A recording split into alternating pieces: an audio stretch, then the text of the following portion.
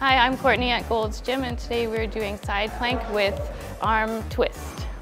So you want to have your feet up against a sturdy wall or tire in this instance, so if you're on the turf, your feet don't slide away from you. Get into a side plank, one arm directly underneath your shoulders. You don't want it out too much, you don't want it out in any direction, right underneath your shoulders. Press yourself up, keep your core tight. Come through with one arm and look up to the ceiling. So inhale, exhale.